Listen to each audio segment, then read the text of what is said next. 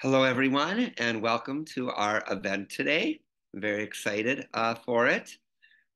Today's talk is, hold on here, I'm just moving stuff, is At the Threshold, German-Yiddish Encounters and Missed Encounters in Weimar, Berlin.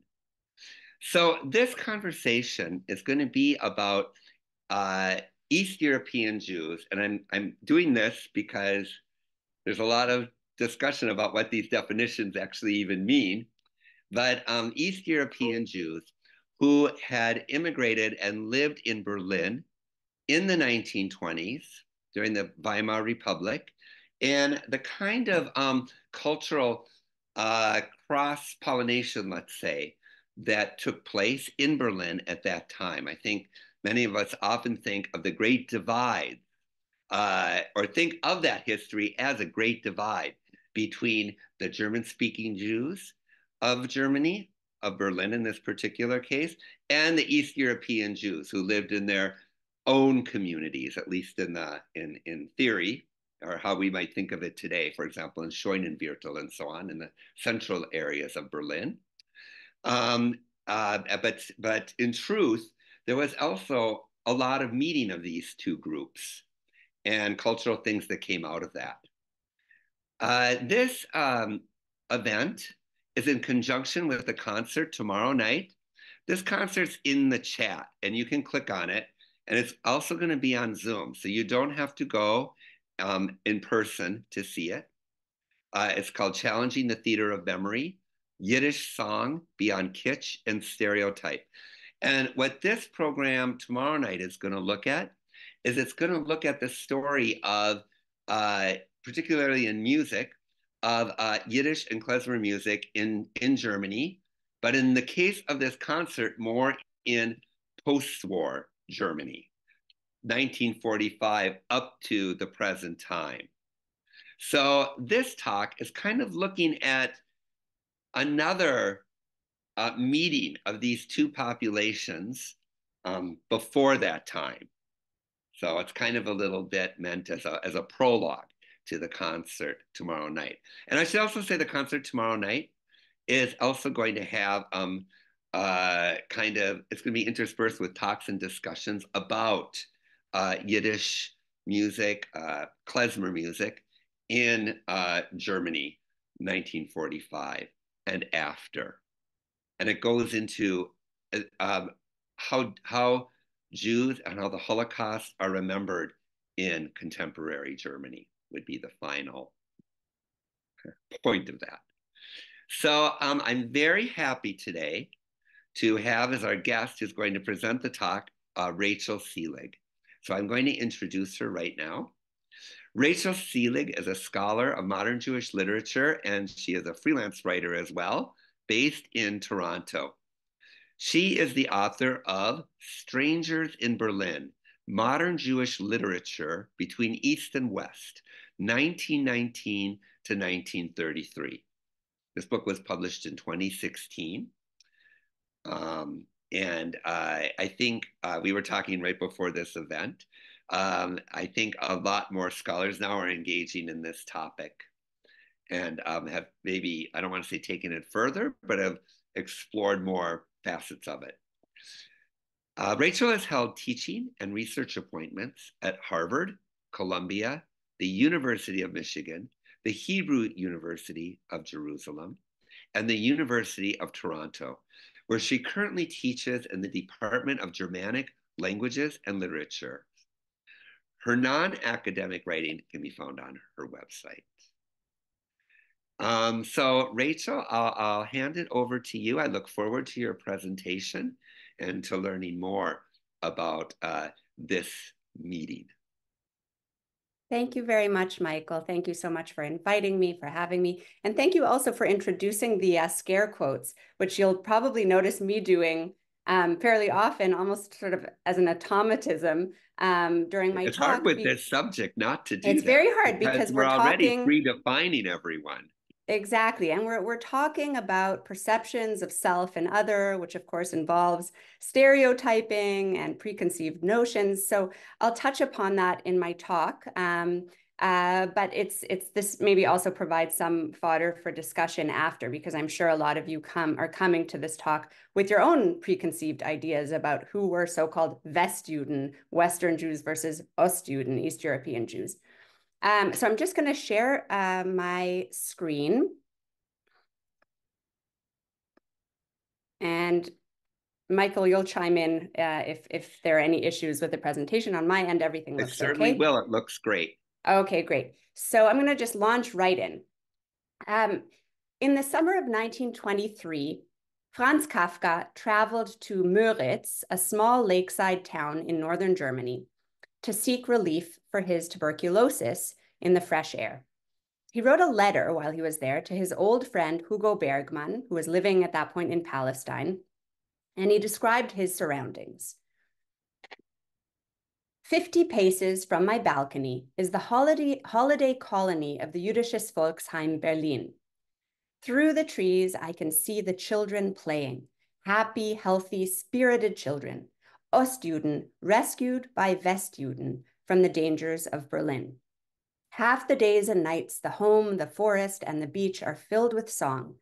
When I am among them, I'm not quite happy, but I am at the threshold of happiness. Kafka was describing a kind of summer camp run by the Berlin Jewish People's Home, or the Jüdisches Volksheim, which was set up in the Scheunenviertel, which Michael just mentioned, remembered as Berlin's Jewish quarter. It wasn't an official Jewish quarter, but it was a kind of working class inner city neighborhood with a very visible Eastern European Jewish immigrant population. And the Volksheim was set up to provide aid to East European Jewish refugees who had been displaced by war and pogroms. One of the Volksheim volunteers, whom Kafka met in Müritz, was Dora Diamant. She was a Yiddish-speaking rabbi's daughter from Poland, and she was very well versed in Hasidic music and stories. So I imagine that her voice must have been among those of the happy children whose Hebrew and Yiddish songs Kafka heard from his balcony. Although Kafka could not claim complete happiness while in Müritz, remember that his body was ravaged by sickness, the sound of children singing in Yiddish and in Hebrew brought him to the threshold of happiness, vor der Schwelle des Glücks. Kafka and Dora fell in love in Müritz. And this summer romance was so significant that Kafka, who, for those of you who know anything about Kafka, was known for being pretty afraid of commitment, decided that he was going to leave Prague behind and follow Dora back to Berlin, where she was living. And he remained there for several months, nearing the end of his life. In Berlin, Franz and Dora dreamed about their future. There are many stories about this. Sometimes they imagined running a restaurant in Tel Aviv. The idea was that she would cook and he would be the waiter. I think he would have been a terrible waiter. Other times they talked about joining a farming collective in Galicia, right? So somewhere in the East, be it Eretz Israel or Eastern Europe. But of course, Kafka's rapidly deteriorating physical condition made it very obvious that neither fantasy was going to come true. The brief time that Kafka spent in Berlin was a time of sickness, both for the writer and for the city. Upon his arrival in the fall of 1923, he discovered a city that was in the throes of spiraling inflation, staggering unemployment, political violence between left and right. And he sort of tried to insulate himself from this chaotic urban reality by settling in the leafy Steglitz-Zehlendorf neighborhood on Berlin's western edge. Of course, tuberculosis was a pretty fierce adversary, and his health became worse and worse. His battered windpipes were eventually unable to produce much more than a kind of wheezing sound. And so, like the hero of one of his famous parables, Before the Law, Kafka remained at the threshold, right? Never quite to cross over to true happiness. Now, I chose to begin my talk with this story for two reasons. First, because of the reference to East European Jewish songs. And tomorrow, as Michael already mentioned, Isabel Frey and Benji Fox-Rosen will be giving a wonderful concert of Yiddish songs at the Leo Baeck Institute.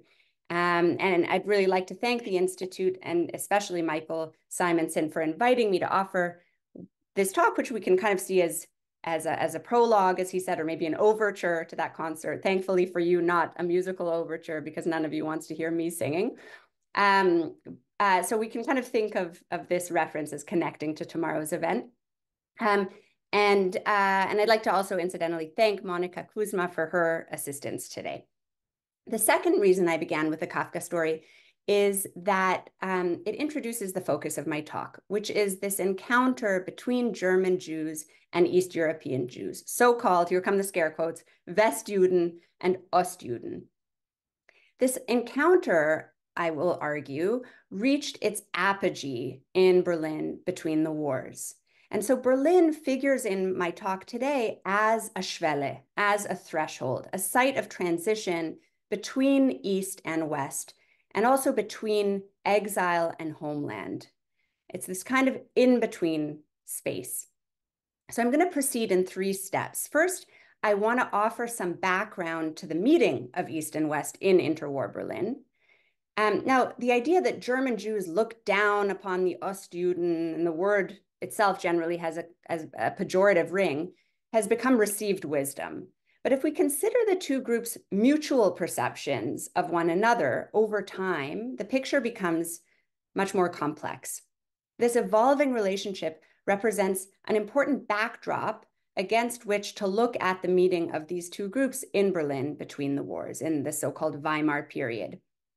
So I'm going to be offering, for lack of a better term, a quick and dirty portrait of this two-sided encounter over time. Second, I'll talk about how this imagined encounter became real around the First World War, and especially in the interwar period. And I'm going to be focusing on the role of Berlin. What made Berlin such an important, even unique locus for the East-West encounter? More importantly, what role did the East-West encounter in Berlin play in Jewish cultural and national self-definition? And finally, I want to discuss a couple of examples that we might think of as outliers, exceptions to the rule, though not necessarily, examples of real encounters between German Jewish and Yiddish writers. And what I hope to show is that encounters between these groups, whether imagined or real, played an important role in Jewish cultural and national self-definition during this very volatile period. So German, Jewish, and Yiddish writers have a long history of imagining and portraying one another. Since the Haskalah, the Jewish Enlightenment, which emerged in Germany in the 18th century, reached Eastern Europe in the 19th century, each group really looked toward the other as part of its own process of self-definition. Although German Jews were the first to be emancipated in Europe, this was the result of a slow and uncertain process. The Prussian Edict of Toleration of 1812 was the first step, but it would take another 6 decades or so until German Jews were granted full civil rights as part of German unification in 1871. The prevailing assumption during this period was that Jews would have to undergo intellectual and moral improvement to achieve the goal of emancipation. And so in this quest, German Jews begin to abandon the national dimension of their Jewishness and redefine themselves as so-called German citizens of the Mosaic faith. This meant that they had to dissolve ties with their fellow Jews from the East, right? They're not part of a shared nation of Jews, but rather German citizens first and foremost. And so East European Jews come to represent for assimilating German Jews a kind of parochial, self-segregating worldview and way of life. So in short, Westjuden took pains to distinguish themselves from the Ostjuden. As the winds of enlightenment blew eastward, the Yiddish-speaking Maskilim, proponents of the Jewish Enlightenment, or Haskalah, developed a kind of idealized image of the German Jew, or as the German Jew is known in Yiddish, the Deutsch. And the Deutsch became a kind of stock character in Yiddish Maskilic literature, portrayed usually as a paragon of reason and necessary religious reform. So a good example you can see in the slide here is Yisrael Axenfeld's Das Sterntichel, in which a young a Galician Jew comes under the tutelage of a German Jew, a Deutsch, who teaches him humanistic values and allows him to sort of import these new reforming values into the shtetl when he returns there. So as long as German Jews were trying to portray themselves as more German than the Germans, as the phrase goes, they disparaged the Ostjuden. And as long as the Ostjuden embraced the values of reform and enlightenment, they idealized the Deutsch. But this admittedly tense relationship evolved and transformed. Images of self and other really began to change, most noticeably around the turn of the 20th century. This is a time of rising nationalist movements and attendant anti-Semitism. And this forces both Eastern and Western Jews to question the limits of assimilation and integration and to rethink ideas of national identification. So among German Jews, there's this growing realization that assimilation had failed to provide complete equality. And this inspired a kind of re-examination of the hyphenated German Jewish identity, as historians have often referred to it. And so part and parcel of this process was the transformation of the long maligned Ostjude, the Eastern Jew, into a symbol of ethnic and spiritual authenticity. So the most prominent example of this would be in the writings of Martin Buber, his speeches, his Drei Reden über das Judentum, 3 speeches on Jewishness or Judaism, and his Hasidic tales, which he translated into German and commented on, also took some artistic liberties in translating for his assimilated audience. So these writings became a kind of a spiritual guide for young German Jews, Franz Kafka among them, who had really grown disenchanted with the assimilated bourgeois values of their parents. We might think, for instance, of Kafka's famous letter to his father, where he criticized his father for not passing on his Jewishness to his children, saying to him, anything you did pass down just dribbled away in the process. And if we look at the changing image of the German Jew, the Deutsch, in Yiddish culture, we can see the opposite trajectory. Whereas the German Jewish image of the Ostjude evolved from a source of shame into a source of pride, the Deutsch evolved from an object of admiration into a symbol of self-abnegation, maybe even self-hatred. A great example is Sholem Aleichem's 1908 story, An Early Passover, a Frier Pesach, which really lampoons the assimilated Jews of Germany. The whole story, or part of the story, I should say, takes place in the fictional city of Nuremberg. Might sound a little bit like the German city of Nuremberg, but it's actually contains the word nar, meaning fool in Yiddish. So you can already get a sense of Sholem Aleichem's take on these German Jews who are so assimilated that they don't even know how to keep track of the Jewish calendar, wind up celebrating Passover when they should be celebrating Purim, and so on. So as you can see, the relationship between German Jews and East European Jews that emerges in the pages of both German Jewish and Yiddish literature was complex and changing. Each group continuously revised its image of the other as it redefined its own conception of national belonging. In other words, the way each group portrayed the other tells us less about the other than about the portraying group's own self-perception. There's, of course, there are many, many more examples that we can get into, and I'd be happy to elaborate on it in the discussion. For the time being, though, this is the prehistory to what I want to tell you about, what I want to focus on, which is the interwar period.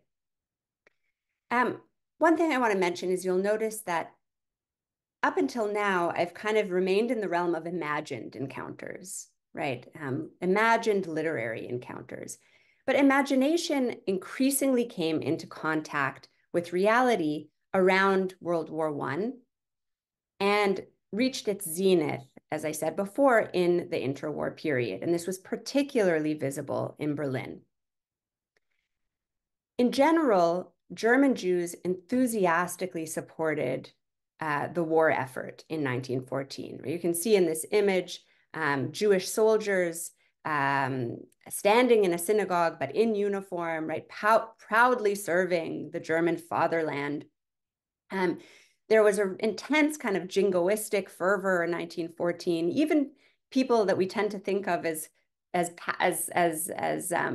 peace-loving, like Martin Buber, were very enthusiastic in joining the war effort in these early days. But as the war continued, Jews were made aware of their exclusion from the German nation-building project. There are two sort of significant events that are often highlighted as sort of driving this sense home for German Jews. The first was the border closing of 1914, the so-called Grenzschluss, which curtailed the mass westward migration of East European Jews. So remember that between 1881 and 1914, this is this period of mass emigration of Jews from Eastern Europe. Roughly 2 million Jews leaving, most of them setting their sights on America, but Germany was the main gateway to the West. Many of them settled either provisionally or permanently in Germany. And so this sort of palpable influx of East European Jews at the end of the 19th century was something that came to kind of a screeching halt in 1914 because of this policy, this border closing. Things would change again by the end of the war, and I'll come to that soon as Eastern European Jews start to come in the wake of the Russian Revolution and the First World War. But there was a tremendous amount of anti-Semitic vitriol that accompanied this policy, right? And so German Jews who had their own reservations about the influx of East European migrants, they saw these Ostjuden as a potential threat to their hard-won emancipation and assimilation into German society. They began to rethink things. Hey, wait a minute, is this anti-Semitic vitriol directed exclusively at these newcomers, or does it apply to us as well? Right? These are the kinds of questions that start to arise. The second significant event was the Judenzählung, the Jewish census. This was a military census of 1916, which was essentially designed to disprove Jewish involvement in the war, to disprove the Jews' loyalty to Germany. Of course, it came out that Jews had enthusiastically enlisted in the military. Over 100,000 Jews served in World War I. And when those results came out, they weren't published. They were only leaked out in a kind of dubious fashion. And this was a major blow to German Jews who had seen themselves, of course, as very loyal to the country. This realization that anti-Semitism was directed not only at Easterners, but also at German Jews themselves, became even more palpable during the Weimar period with the spread of this infamous stab in the back legend, the so-called Dolchstoßlegende, that placed blame for Germany's defeat in the war squarely on the Jews. So with all of these events, dealing with these events, German Jews begin to revise their image of the Ostjuden accordingly. I will point out right now, I'm giving you a bit of a schematic description of what went on. It was complex. There were many German Jews who still sought, of course, to distance themselves from East European Jews, but there was a growing number of German Jews, particularly Jewish writers and intellectuals, who start to revise their image of the long maligned Ostjuden. And this transformation is especially pronounced in writing by, in the works of writers who had contact with East European Jews, whether at home in Germany or while stationed on the Eastern Front. So I want to mention just two examples of that.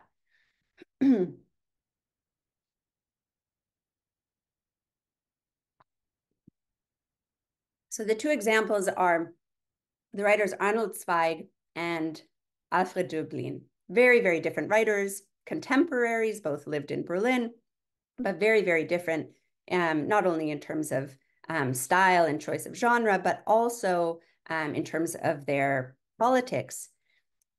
Both writers had firsthand experience of Jewish life in the Polish shtetls. Both were concerned with the material plight of East European Jews in this period. And both were profoundly concerned with questions of Jewish nationhood more broadly. But these two writers, as I said, had vastly different political perspectives and therefore envisioned different solutions, both to the so-called Ostjudenfrage, the question of East European Jews, and to German Jewish national identity. Arnold Zweig's Das Ostjüdische Antlitz, the face of East European Jewry, or the countenance of East European Jewry, which was published in 1920, was inspired by the time that Zweig spent on the Eastern Front with the German press corps.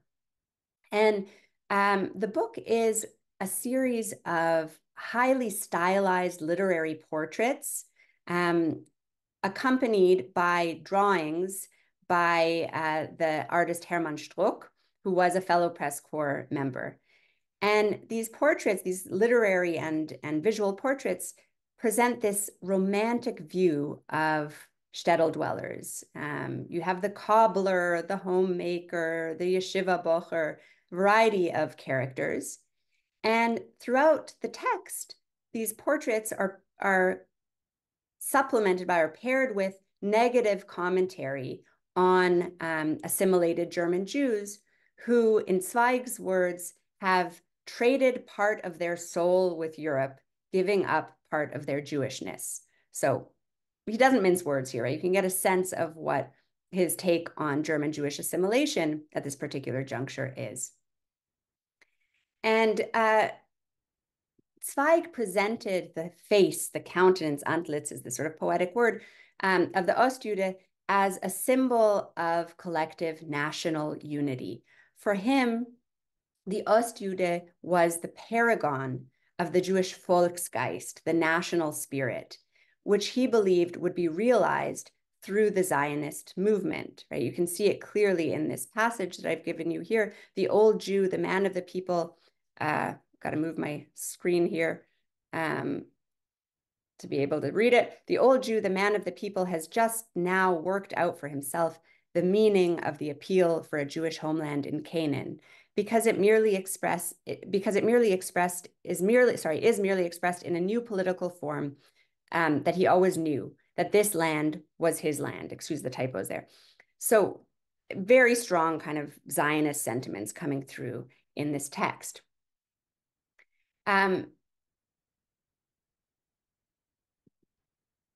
So Alfred Döblin, by contrast, was highly critical of Zionism.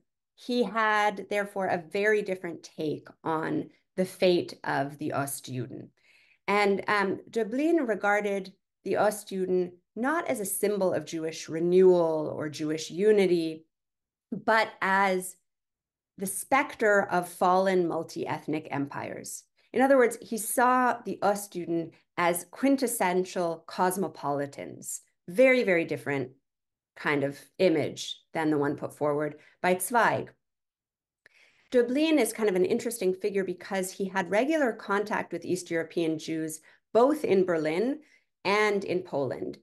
He was not only a writer, but also a doctor. He himself was raised by a single mother in poverty. And so he always had this kind of affinity for the poorer people of Berlin, especially these immigrants.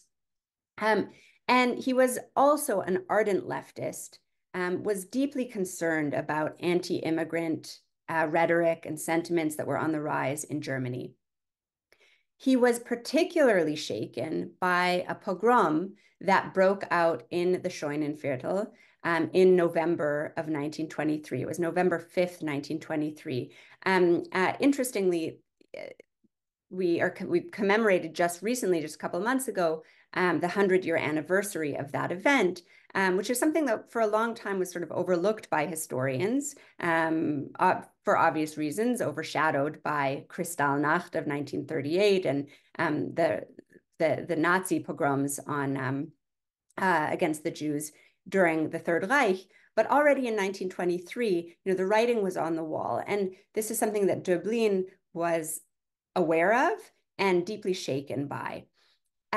The Scheunenviertel pogrom influenced Döblin to travel to Poland, the newly formed Polish Republic. Remember that the Polish Republic doesn't come into existence until the end of the First World War. And he goes there to write about, his desire anyway, was to write about the persecuted communities, Jewish communities, from which Berlin's Jewish immigrants hailed. And the result was this very unusual travelogue, Reise in Polen, journey, I guess you could call it Journey to Poland or Journey through Poland, which came out in 1925. Döblin's journey was ostensibly intended to become acquainted with the new Polish Republic, right? This is Germany's new neighbor to the east. But it reads more as a kind of diatribe against ethno-nationalist violence. And Döblin portrays Polish Jews as kind of collateral damage of this violence, as a symbol of failed multi-ethnic empires, of failed cosmopolitan ideals. So as you can see, if we look at Zweig and Döblin next to one another, both are interacting with East European Jewish life, whether in Germany or abroad, or in Poland or in the East, and kind of mobilizing images of the Ostjuden in order to make a commentary on the precarious nature of German Jewish assimilation and the problematic nature of modern ethnic national identity. But of course, they reach very different conclusions. They have very different political stripes, and therefore portray the Ostjuden in different ways or to different ends. Taken together, their writings reveal something important. Growing contact between German Jews and East European Jews prompted a kind of re-examination of the status of all European Jews within an ethnically divided post-war context. German Jewish fascination with the Ostjuden was a response not only to increased contact, but also to the borders, the newly drawn borders that divided these groups. Zweig and Döblin both called Berlin home. Around the same time that their writings on the Ostjuden came to light, Berlin had also become a home, possibly a provisional home, to growing numbers of East European Jews, among them many Yiddish writers. And I'm going to discuss some of them shortly, but first I want to talk a little bit about the significance of Berlin as a kind of transit point between East and West, where this encounter between Ostjuden and Westjuden took on new and important layers.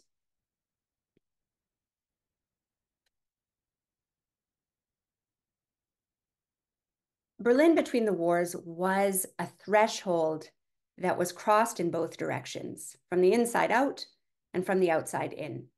Jewish writers based there, even raised there, born and raised there, as well as Jewish writers coming from abroad, whether they were coming or going, exiles in Germany or soon to be exiles from Germany, they experienced the city as a transitional site between a multi-ethnic imperial order and a new European order that was defined by these growing ethno-nationalist divisions. Berlin was the space where these two groups coexisted during this time of transition and change. The historian David Myers described Berlin between 1919 and 1933, these are the bookends of the Weimar period, as a unique space and moment regulated by a cultural code that was neither Eastern nor Western, native nor foreign. So again, this kind of in-between space. What made Berlin so special? Well, for one thing, it was a new city. After Germany's defeat in World War I and the establishment of a new democratic republic, remembered today as the Weimar Republic, the capital was completely transformed. The 1920 Greater Berlin Act merged Old Berlin, which I'll see if my cursor can do this justice. Hard to see the colors here, but this little yellow nugget at the center here, this is Old Berlin, like most European capitals, relatively small. And this 1920 Greater Berlin Act merges this with all of the surrounding towns and villages. Suddenly Berlin, literally overnight, becomes this vast city of 20 boroughs. This means that its territory increased more than tenfold, and it was now connected through a vast network of rail lines to the rest of Europe. The rapid expansion of the city made it particularly attractive to immigrants, this already in the end of the 19th century, but even more so in the post-World War I period. The population doubled, reaching nearly 4 million. So we're witnessing really the birth of a metropolis. Berlin becomes the second largest city in Europe, third largest city in the world. This is something special. The rebirth of the city was in a sense symbolic of a broader process of national rebirth following Germany's humiliating defeat in World War I. And the word new, neu, was essentially the watchword of the day, right? In art, you had die neue Sachlichkeit, the new objectivity. In architecture, das neue Bauen. In fashion, and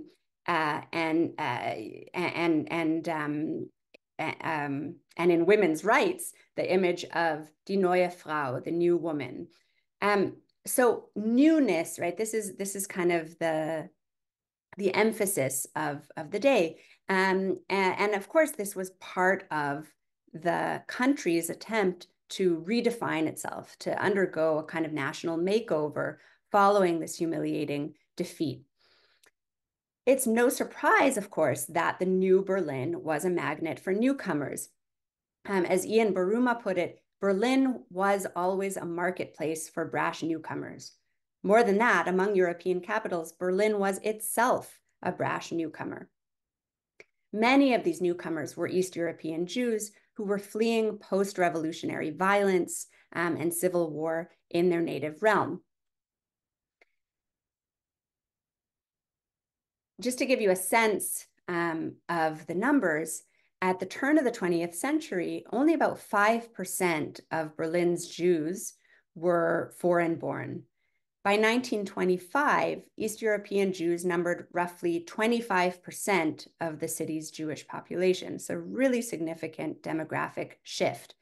In the 1920s, Berlin's Jewish community numbered around 172,000. This was, by the way, 1/3 of all Jews in Germany, so vast overrepresentation of Jews in the big city, not surprising. And so by 1922, there were approximately 43,000 East European Jewish immigrants living in Berlin, right? They make up 1/4 of Berlin's Jewish community, or population, I should say. Community is maybe a misnomer. Gershom Scholem recalls his time living in Pension Struck, a Berlin boarding house that became a temporary home after his father kicked him out of the house for being a Zionist and for his anti-war politics. So Scholem went and lived in Pension Struck, A lot of ink has been spilled about this unusual place where a lot of famous people happen to pass through and spend some time. And Scholem remembers being the only, in his words, real Berliner among the mainly Yiddish-speaking inhabitants. His neighbor, incidentally, at Pension Struck was Zalman Rubashov, later Zalman Shazar, the third president of the State of Israel. So it's just kind of a curious comment, right? Because what was a real Berliner is, of course, the question. What was a real Berliner in the 1920s? To what extent did Yiddish writers who were coming to Berlin contribute to Jewish Berlin? Was Yiddish culture part of what we remember as the richness of Weimar Jewish culture? We tend to think of this as the heyday, as the high point of German Jewish life, right? In Peter Gay's words, the dance on the edge of the volcano. And what was the result of the meeting of East and West in Berlin at this particular moment? So while German Jewish writers like Zweig and Döblin were gazing and traveling east, growing numbers of Yiddish writers were traveling westward to Germany in the aftermath of World War I and the Russian Revolution. They were essentially trying to escape the crosshairs of ensuing civil war. And Berlin was the place where they were able to negotiate a homeless literary culture within a newly drawn European map. Berlin had a lot to offer as a temporary home for a homeless literary establishment. For one thing, Germany had a very troubled economic situation after the First World War, and this was, interestingly, a kind of blessing for migrants coming with foreign currency. The Yiddish poet Avram Nochum Stenzel wrote, "A foreigner with a London pound, a Dutch guilder, an American dollar could wander from cabaret to cabaret and saunter after midnight along the garishly lit Kurfürstendamm, ending up in a hotel with not one woman, but one on each arm." Of course, referencing also rampant prostitution during this period, which was another index of poverty and inflation. Yiddish writers and publishers took advantage of the economic situation. Berlin became a kind of a paradise for foreign publishers who were facing censorship and economic collapse in war-torn Eastern Europe. Between 1920 and 1924, Berlin was second only to Warsaw as the world's largest center of Yiddish publishing. These are just a few examples here in my slide of Yiddish books and periodicals. And you can see particularly the example on the right, Milgräum. This was actually a bilingual Yiddish-Hebrew art and literary journal called Rimon Milgräum, the Yiddish and Hebrew words for pomegranate. You can see from the production value alone, just from the colors, right, that they were able to produce things that were not possible in Eastern Europe at the same time. So there were obvious economic and political reasons for Yiddish writers to settle in Berlin. But let's not minimize the appeal of the city itself. Berlin's reputation as a diverse, democratic, experimental cultural hub was incredibly attractive, particularly to avant-garde writers who were looking to broaden their cultural horizons. One example is the Vilna poet, remembered as the great bard of Vilna, Moshe Kulbach, who came to Berlin in 1920 and wrote very enthusiastically to his friend Shmuel Niger, "Ich bin itzter in Berlin, dos bin ich gekommen in Europa." I'm now in Berlin, and he wrote it, in bold, Europe. I am now in Berlin. Finally, I've arrived in Europe, right? This was to him the epicenter of European culture. Kulbach spent 3 very lonely, but also very productive years in Berlin. And his time in the city inspired, among other things, the long poem Child Herald of Disno, Disnell Child Herald, which came out in 1928, once he had already resettled in Soviet Minsk. And in this long poem, this young Lithuanian Jewish poet, not unlike Kulbach himself, is kind of initially dazzled, let's say, and later swallowed whole by the German metropolis. One of the stanzas reads, "O Land, wo die Elektre fließt in Drotten und in Oder Champagner, wo jeder Arbeiter ist ein Marxist, und jeder Krämer is a Kantianer. Oh, what a country where currents stream in wires and champagne in people's arteries, where every worker has a Marxist dream and every shopkeeper knows Kantian philosophy. Kuhlbach, like the character in this poem, went to Berlin with great enthusiasm. He immersed himself in German literature and philosophy, and his hope was to be able to produce a similarly rich literary tradition in Yiddish. So in a sense, it wasn't just the Yiddish poet that had arrived in Europe, but Yiddish literature itself. Of course, Kuhlbach's enthusiastic arrival didn't really match up with his actual experience of Berlin. He didn't have a local audience. He struggled to make ends meet. He complained that he couldn't even get his hands on anthologies in which his own writing was published because it was all produced for export. And so, ironically, Berlin was this a kind of ideal artistic home for writers like Kuhlbach because it provided both inspiration and anonymity or loneliness. Peter Gay, the famous historian of Weimar culture, wrote, Berlin was hospitable to the stranger, not only because it gave its residents conspicuousness, but also because it allowed them to disappear. There was something about being in the shadows of Berlin society that allowed Kuhlbach and writers like him to experiment without hesitation. For the most part, the relationship between Ostjuden and Westjuden in interwar Berlin, even once imagination made contact with reality, can be characterized as a kind of a missed encounter. Right? German Jewish and Yiddish writing produced there remained, for the most part, separate. These were separate enterprises. But this doesn't mean that the writers and the literatures that they produced had no contact with each other. And so I want to spend the remainder of my time just talking about a couple of examples of real German Yiddish encounters in interwar Berlin. These writers were interested in creating forms of culture that either subverted or transcended the established or the assumed East-West divide.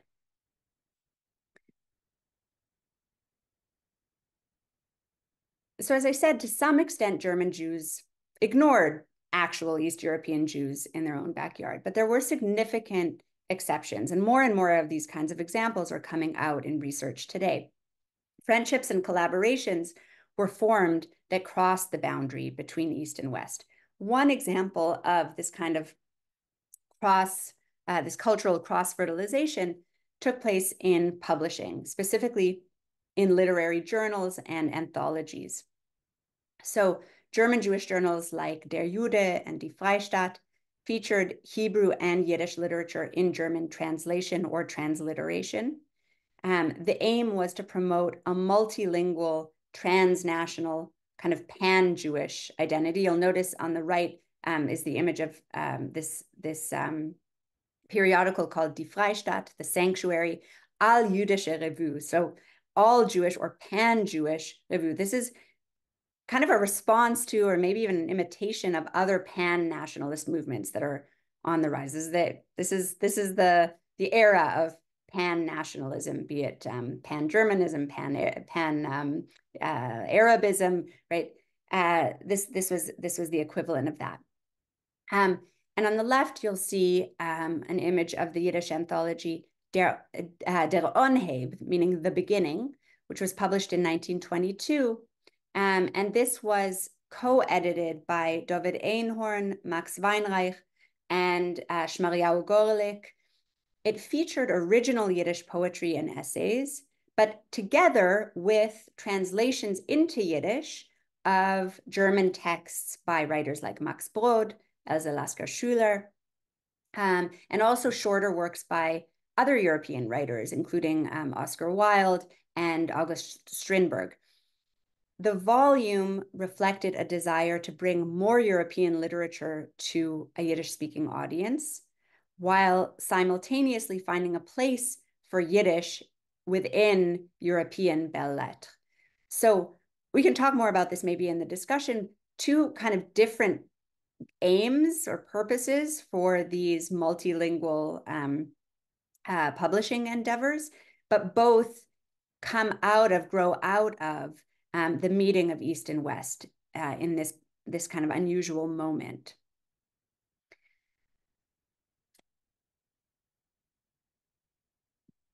One place that where German, Jewish, and Yiddish writers really did sit face to face was in the literary cafe. And the classic example is the Romanisches Café. The Yiddish poet Avram Nachum Stenzel, whom I mentioned before, referred to it as the Parliament of Berlin's Jewish colony. So this was a place where a lot of migrant Jewish writers gathered, and also where German Jewish writers that frequented. Another common nickname that was thrown around was the Café Rochmones, which is the Yiddish word for pity, since many of the migrant poets could barely scrounge together enough money for more than a single cup of coffee, probably much to the chagrin of the owners of the cafe. At the Romanisches Café, Avram Nachum Stenzel befriended the German Jewish poet Else Lasker-Schuler. She initiated the relationship. She was about, I think, 25, maybe even more years his senior. And she initiated this friendship by passing him a note that was scrawled on a napkin. And it was she addressed the note to Hamid. She was known for giving her friends nicknames, Orientalist kind of nicknames, Hamid. And she signed it Prince Yusuf. This was one of her personae that she had invented for herself, Prince Yusuf of Thebes. She was known for her lavish costumes, her exotic personae, and she saw Stenzel as somehow fitting into this Orientalist fantasy that she had constructed for herself. She wrote a poem, and I've given it to you here. On the left, you'll see the original German. On the right, the English translation. I'm going to read it just in English translation, but for those who are able to follow, to look at it in German, I encourage you to do so because there are some interesting variations or kind of subtle differences, let's say, in translation. And this poem is titled Avram Stenzel. So it's dedicated to the Yiddish poet. When Abraham was very young, God named him Hamid. This I know, for it was only one leap year and 4,000 years ago. I was still hanging on the tree overshadowed by a coconut palm.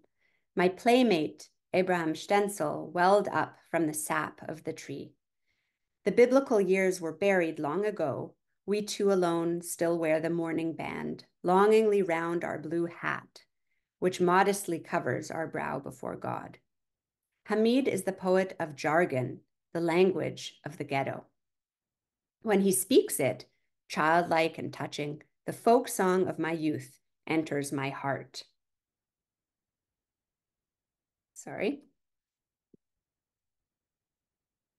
He is a deep and fervent poet, lovable in his purity of heart. Often in winter, returning after midnight from the Romanische Café, we trotted weaving through the snow as through the desert, heads bent, Sahara everywhere, noble beasts of the desert, he and I. In his green Jordan eyes, do his dreams remember the patriarch? He gazes after the south wind, which caresses his black hair. I love the Kabbalah of his beautiful verses, which wear, like a talisman, his godly face.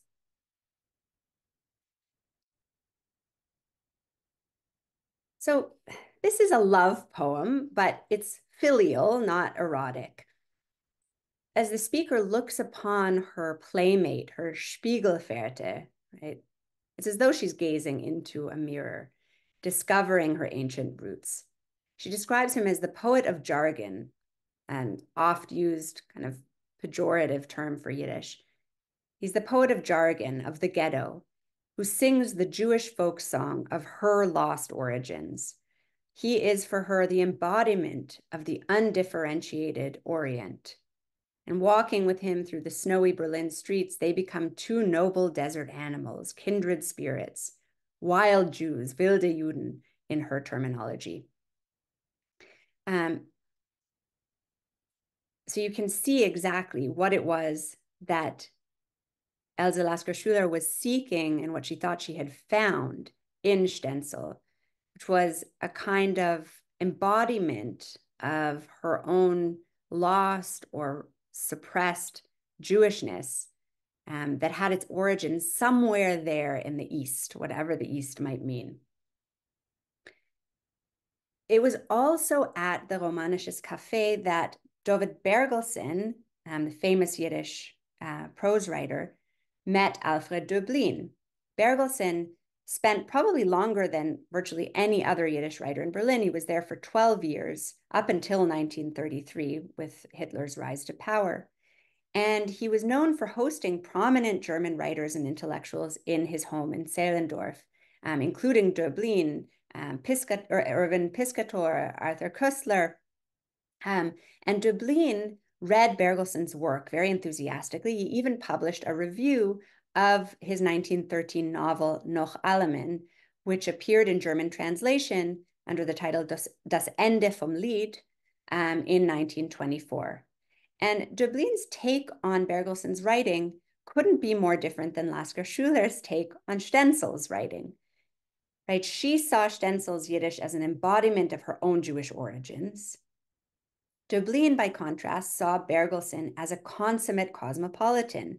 And in his review of Bergelsen's novel, he insisted that Bergelsen's writing is not at all representative of so-called Yiddishkeit, but rather European modernism par excellence. Both of these encounters, Stenzel and Lasker-Schuler, and Döblin and Bergelsen, occurred at the same time in the same place. Both encounters point to a kind of mutual fascination between German Jewish and Yiddish writers. But these two very different friendships also reveal something about the broad spectrum of cultural and political affiliation among Berlin's Jewish intellectuals, whether they were native or foreign born. So I'm going to stop my screen share for now, and just offer some concluding remarks before we open up to discussion. And I welcome your comments and your questions. The East-West encounter that was so palpable in Berlin between the wars played a powerful role both for German Jewish and for Yiddish writers who were all forced to renegotiate their national identity during this time of really unprecedented political change. Whether they were coming or going, sojourners in Berlin or soon to be exiles from Berlin, these Jewish writers experienced the city as a threshold between East and West, a welcoming but also unstable home to natives and migrants alike. When we remember the Roaring 20s of Berlin, this heyday of Jewish culture prior to its devastating erasure, we have to remember it as a multilingual, transnational culture that was produced, at least in part, thanks to this unique encounter between East and West. So thank you very much for listening, and I look forward to hearing from you. Thank you, Rachel. That was a great talk. Thank you for delivering it, presenting it in your work. My pleasure. Yep, thank you. And people are welcome to write their questions in the question and answer box. And we'll go through the questions with Rachel. I see there's some already, but for now, I'll start the conversation with a few comments and questions as well. Rachel, I couldn't help thinking, I'm getting a little into the nitty gritty here right away, but it was interesting to think of Döblin and his work about the Eastern European Jews as collateral victims of the collapse of multi-ethnic empires. And, you know, I couldn't help thinking of Joseph Roth because I feel like he probably had a very similar view. Do you know if that is true or not? Yeah. I actually, in my book, when I discussed Dublin and Zweig as I did in the talk today, and Joseph Roth is sort of the third figure that I bring into that discussion, in which I sort of try to show that they all were engaging with images of East European Jews, and all were engaged also in real encounters with these Eastern European Jews and portraying them to different political ends. And yeah, I would agree with you that Joseph Roth, who also, just like he actually, like Arnold Zweig, was also he himself was an Eastern European Jew originally, from the Habsburg Ostjude, right, who ended up in Germany, was fascinated by his own sort of lost roots in Eastern Europe, also served as press corps in the First World War, so was stationed in the East and had that sort of encounter, and then was also deeply influenced by the influx of East European Jewish migrants to Berlin, and wrote, of course, extensively, a lot of reportage about this, right, writing about Grenadierstraße, the kind of main drag of the Scheunenviertel, and yeah, I would agree with you that he had a very similar sort of political take on the so-called Ostjudenfrage, the question of what do we do with Eastern European Jews. And one of the most striking pieces of writing that he produced on this, I think, is he has sort of a series of little kind of vignettes about the Scheunenviertel. And in one of them, he describes Grenadierstraße, and I can't remember the actual title of it. It might be the Wailing Wall, but he describes Grenadierstraße as one wailing wall after the other. And what he says is, this is the place where we see Jews lamenting exile, but it's also the place where we're reminded that exile is the raison d'etre of the Jewish people. In other words, the Wailing Wall isn't over there in Jerusalem. It's right here in Berlin. And the kind of wandering, the eternal, endless wandering of the Ostjuden up and down the streets of the Scheunenviertel is sort of a palpable reminder that this is the Jew's lot in life. And as painful as it might be, it's our role to continue to be in the world. In other words, to continue to live in exile. And that was his sort of veiled, not so veiled, critique of Zionism, right? Where he said that the answer is not to send them off to Palestine. The answer is to find a way to kind of uplift and integrate them. But they are a very visible reminder that this is the fate of the Jews. We are an exilic people, right?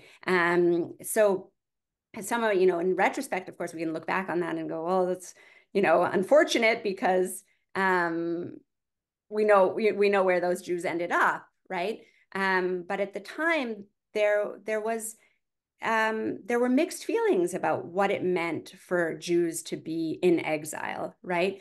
Now, what's interesting, though, is when Roth later published his second edition of The Wandering Jews, Judenaufwanderschaft, which came out sometime in the mid-1930s, he himself was forced to go into exile. And in the prologue to that second edition, he wrote, I now recognize that I, as a German Jew, am even more homeless than those poor Ostjuden from Poland, right?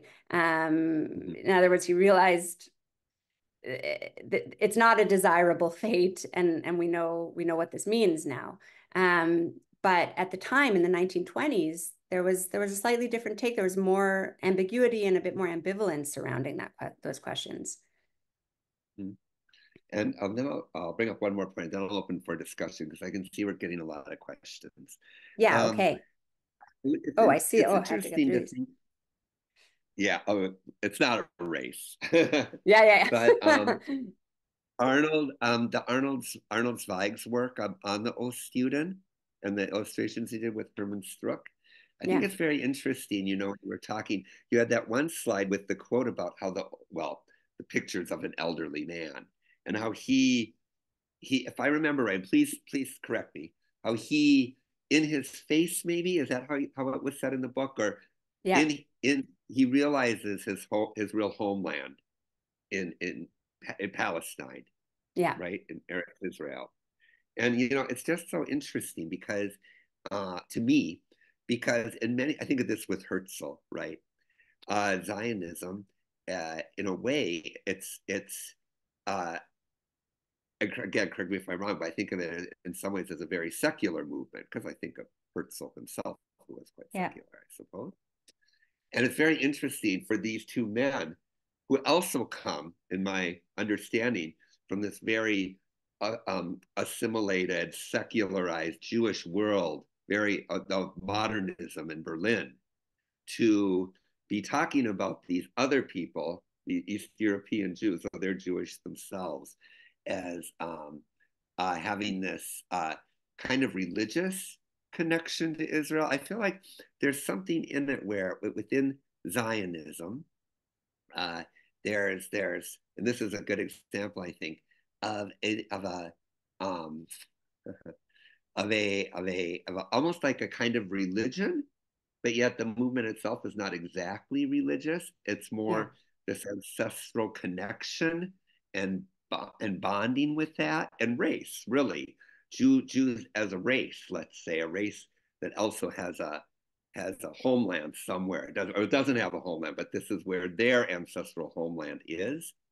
But I always think it's interesting that these two very secular Jewish men in Berlin, living in a modern world with, cars and newspapers and, the modern city. Not that this was not also true of East European Jews. That's another misconception I think people have of East Europe at that time, including these two men, clearly.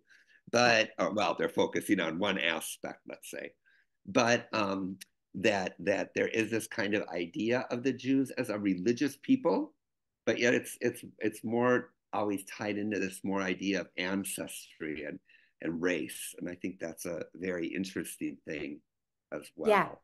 Yeah, I think there's so much to unpack in your comments there, which I'm grateful for. You're onto something really interesting and important, and there's a lot to unpack there. But what I will say is that, I think one of the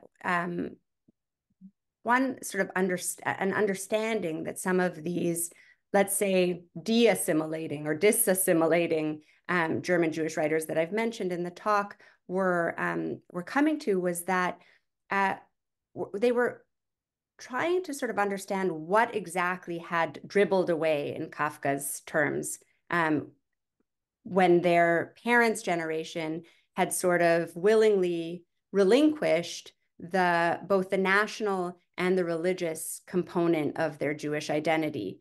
That they had defined themselves as, yes, belonging to the Jewish faith, but not practicing the way it had been practiced in the past, and certainly not members of a kind of pan-Jewish nation, right? And this is in acknowledging that this was not that the steps that their parents' generation had taken were not sufficient in allowing German Jews to fully integrate into German society.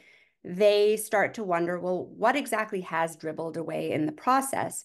And what of that do we want to reclaim? And so I think you're absolutely right in saying that, yes, the Zionist movement was first and foremost, was predominantly a secular movement. Obviously, Zionism today has kind of a different flavor, but and it was for these writers as well.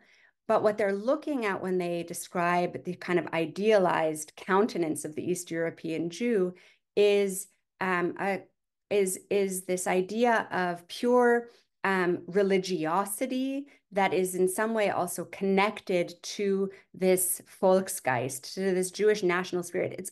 It's a way of thinking that we can't quite, that is hard for us, I think, in our 21st century mentality to really understand, because we've sort of eschewed all notions of, essential national identity. These are kind of concepts that are anathema to most of us today, I think. But this is something that they were trying to reclaim. In Yiddish, you would call it das Pintele Yid, right? Just that sort of kernel of Jewishness that they see as embodied by the Eastern European Jew. Now, they weren't interested in Hasidism per se. Even Buber's Hasidic tales weren't really Hasidic tales. He changed them pretty dramatically. He took out all the Gnostic elements. He took out any kind of supernatural components, which was really integral to Hasidism. It was this kind of humanistic take on Hasidism. So they weren't interested in Hasidism per se. They weren't interested in traditional religious observance. They were interested in this Volksgeist, right? And the Eastern European Jew becomes the kind of mascot for that. And so which is also why they're not as interested in looking at the Yiddish modernists in their midst, because they don't quite fit that, they don't fulfill that role, right? And yet we also see, as I pointed out at the end of the talk, examples of real encounters, of actual, it's not that they weren't aware of one another or that they didn't read each other's work, or, but the idealized Ostjude was, of course, quite different from the actual Ostjude in their own backyard. Yeah.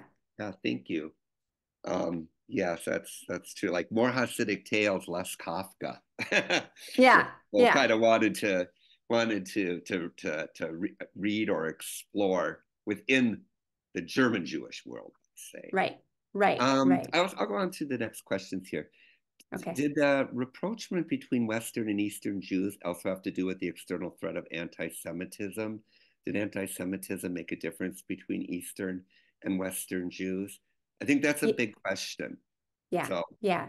I don't know how much Yeah. you So talk it's about that. very, It's a dissertation in itself.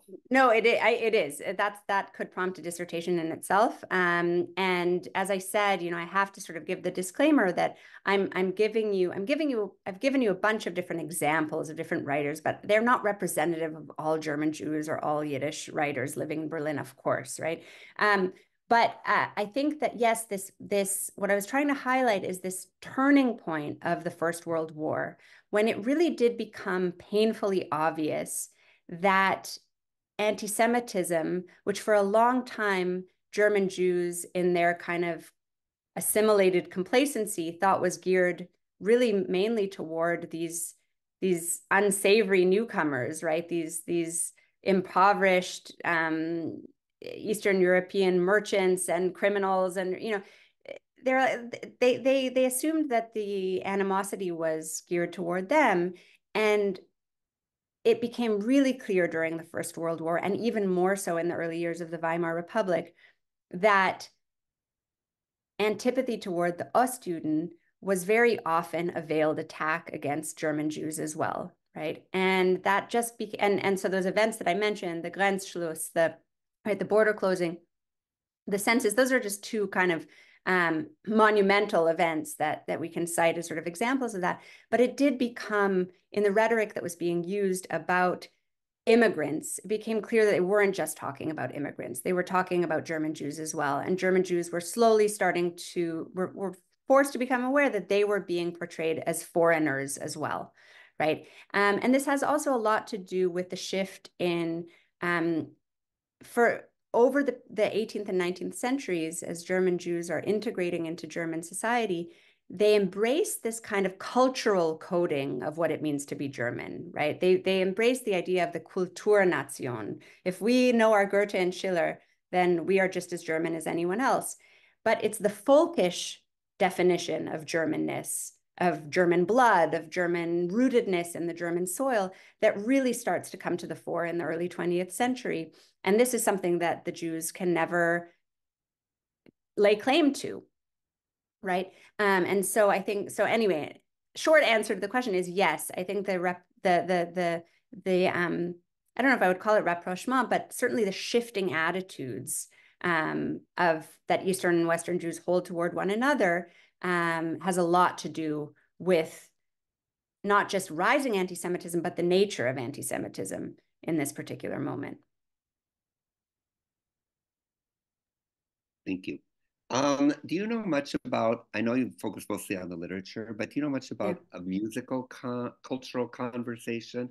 I know the person asking mentions Kurt Weill, but I'm not sure Kurt Weill would fit into that. I don't know his background really to. Yeah, I unfortunately, I'm not the right person to ask about that. I don't know enough about music. I know a little bit more about visual art, where there was an immense amount of cross-fertilization. I even included an image in here by Lesser Uri, who was an Eastern European Jewish painter who painted many, many Berlin scenes.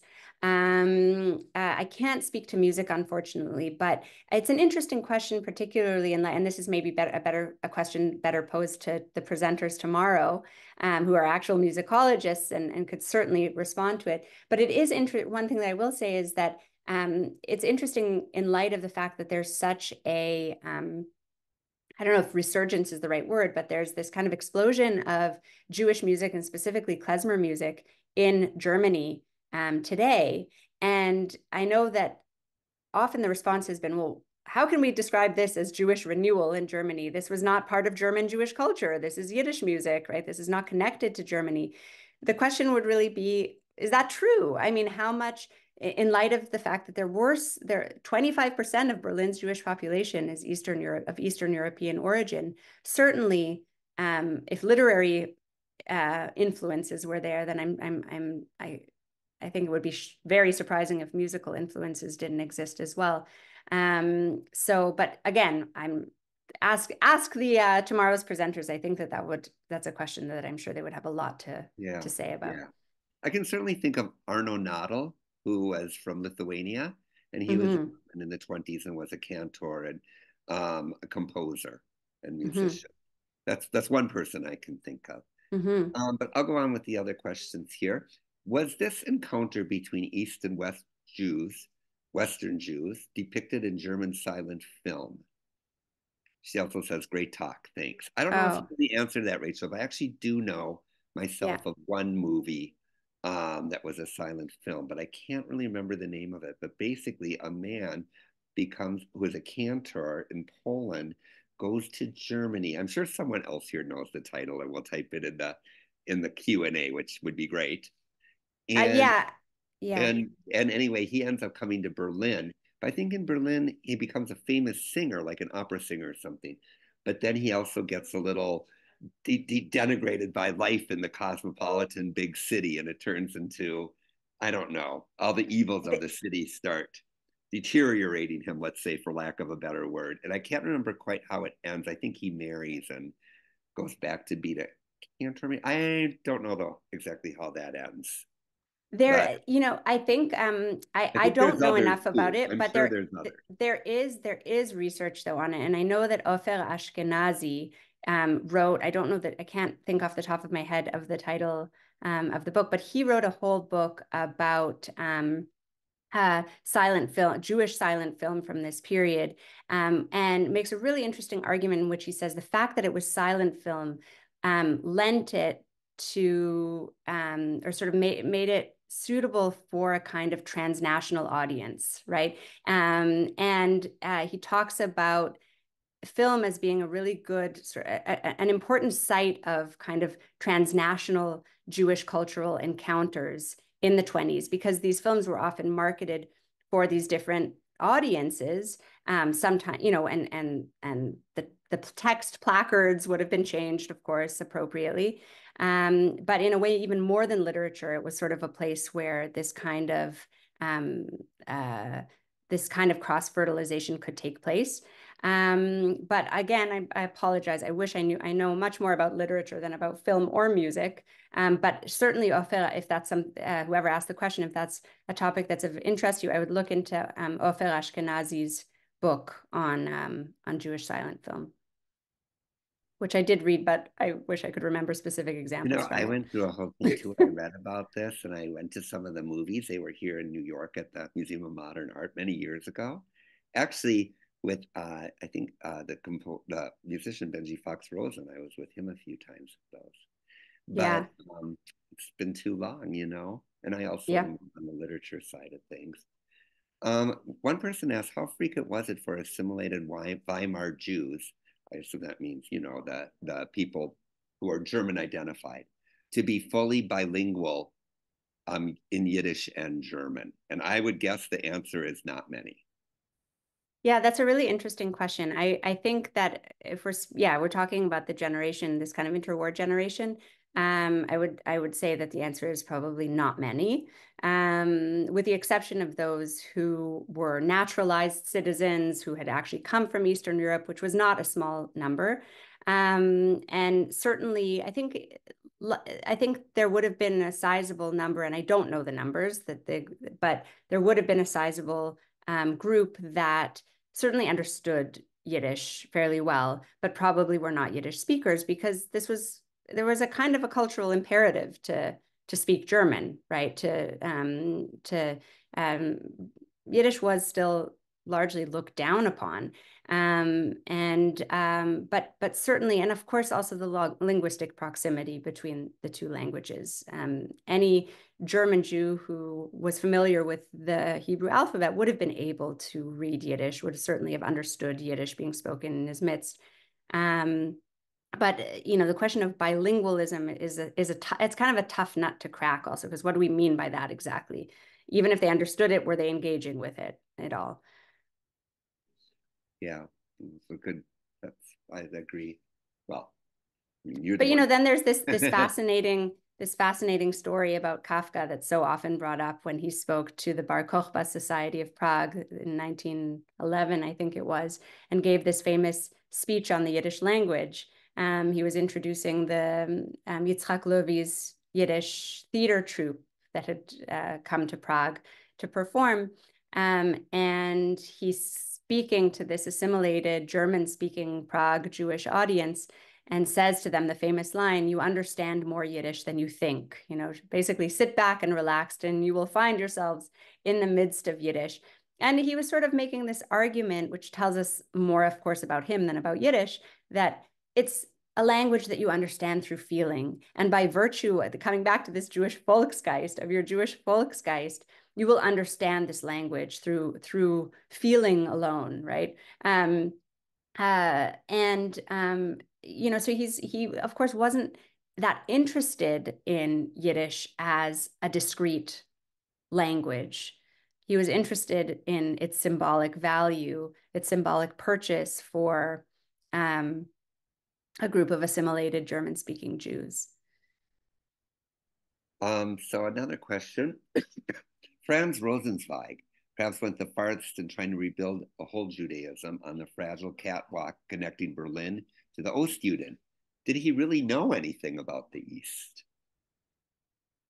I mean, I think the Yeah, answer to that might be also in his connection to Martin Buber, perhaps. yeah. I'm making that up, but that would be my guess that that's there's a I think there. I think that's actually a very good guess. And of course, the two collaborated with one another, Bible translation and other projects. And I think that Rosenzweig was also sort of under the neo-Hasidic spell of Buber in that respect. So, but and there's always this sort of story that's told about Rosenzweig's kind of religious awakening on the eve of Yom Kippur and discovering his Jewishness again.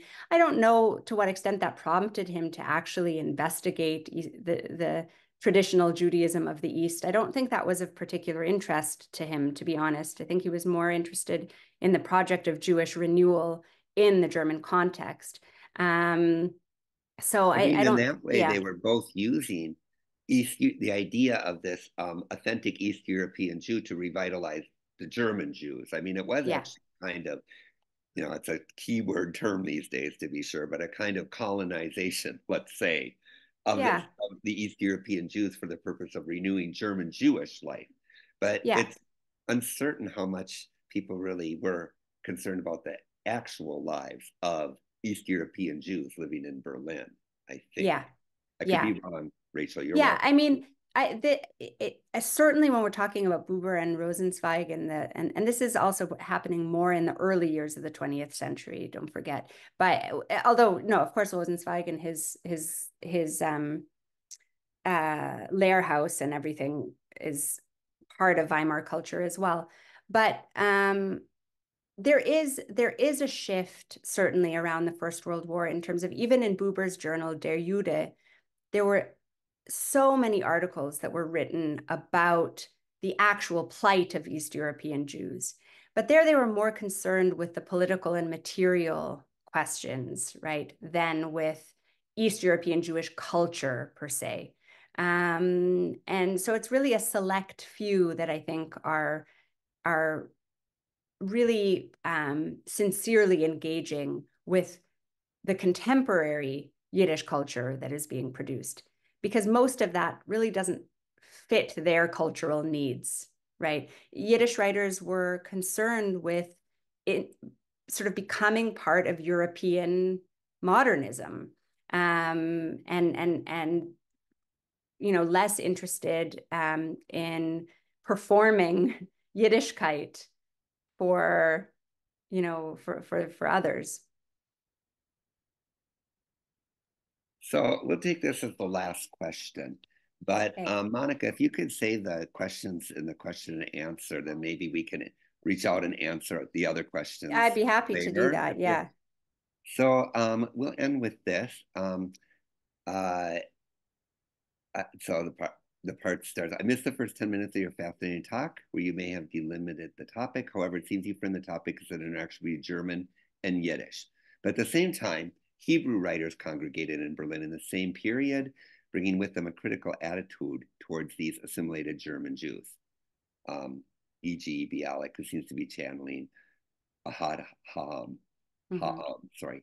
So I wonder whether the mirrored reversals you described, Ostjuden give up their veneration of the German Jew, and German Jews their disdain for Ostjuden, is more than a Weimar phenomenon. So before you answer that, I'll say for the audience, because he wasn't here in the first 10 minutes, we're really focusing on Berlin in the 1920s, but it does cover actually in reality a much bigger period. And for this talk, we're just focusing in on one place and one time. So that said, Rachel, go ahead if you have any further comments.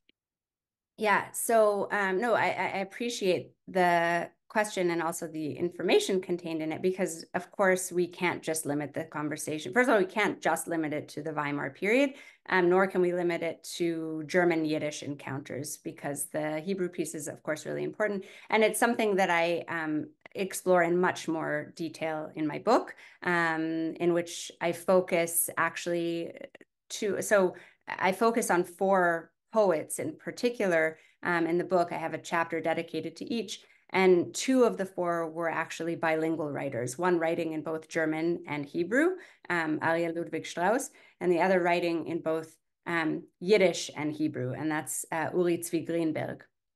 And I spend a lot more time in the book talking about the significance also of bilingualism, the fact that these writers weren't inherently committed to just one language over the other in their works. So that's also an important thing to keep in mind. Bialik is a good example of that. I mean, he's the national Hebrew poet, and yet he was, of course, also writing in Yiddish. And Agnon was a Yiddish speaker, though he's really remembered predominantly as a Hebrew writer. So there was a lot of crossover between Hebrew and Yiddish, of course, happening in this context. And I've kind of so I've limited the discussion for the sake of this, this context and this format. But that's actually one of the things that's so fascinating about Berlin in this period, is that it did kind of offer this unique space in which writers who are increasingly forced to declare national and linguistic allegiance are able to kind of cross boundaries a little bit more freely. By the time Uri Zvi Greenberg, for example, left Berlin in 1924 for Palestine, he suddenly sort of declared himself a Hebrew writer. Like, I'm not writing in Yiddish anymore. It's not quite true, because he did still write a little bit in Yiddish, but he was forced to sort of declare this identity, this Hebrew identity. And things were a lot fuzzier in the interwar period. What we sense is an immense pressure that these writers were under to make linguistic choices, but they still had an unusual amount of freedom during these years to experiment and to move between languages. Thank you. And then I'll ask one more question, though I know I'm pushing it. I also wanted to say, we put your book in the chat, so people can check the chat if they're interested and see the book that we're discussing, which Rachel authored. Yeah, thank you. And I believe that most libraries now should have the ebook as well, so it should be pretty easily accessible for those who are interested. The last question, other than Elsa Lasker Schuler, can you mention any women artists or authors who came to Berlin? Becoming liberated from Orthodox life must have been a great attraction for Jewish women who wanted to be independent and able to express themselves. Oh, Thank it's such a great question. And I off the top of my head, to be honest with you, I can't think of really good examples. I do in the book talk about dedicate a chapter to a Jewish woman poet, but she was a German language poet, and that's Gertrude Kolmar, um, uh, who is kind of it's interesting her relationship to Berlin and to the East. But certainly there are more examples, and I can't think of them off the top of my head, which I apologize for. But I'd be happy to sort of to respond to that question. If I have a way of sending out responses to additional questions after the fact, I'll be you. happy to do that. Sure. We saved all the comments, all the questions and Yeah, answers. great. I mean, so we can send you the questions and then Okay. you can answer what you'd like, and we'll get their emails and so on because everyone's registered for this event. So Okay, we can reach wonderful. out to them and organize that before we send them to you. Okay, Um, great. on that note, I want to thank everyone for coming today. And Rachel, I want to thank you for being here. I think it's a very interesting topic to me, and it's uh, something to think about, not just for this time in this place, but even in the larger world, today and with things going on in the world today. So I thank you, and we'll send you the questions that people still might have. Yeah, And and I'd like to say thank you to you for having me, and also thank you for these fascinating, diverse, and in some ways challenging questions, which are sort of waking me up again and making me some of the material I haven't visited and revisited in a while, and so it's making me sort of come back to these things. So I appreciate all the learned questions that are coming around, and I will do my best to respond to them after the fact. So thank you. thank you. Thank you so much. And I hope everyone has a very good afternoon. Remember to check out Rachel's book if you are interested in this subject and want to know more. I can vouch for it. It's a very good book, I think. So Thank thank you, you. Rachel. And everyone, Rachel, everyone else, have a good rest of the day. Take care. Thank you to you too.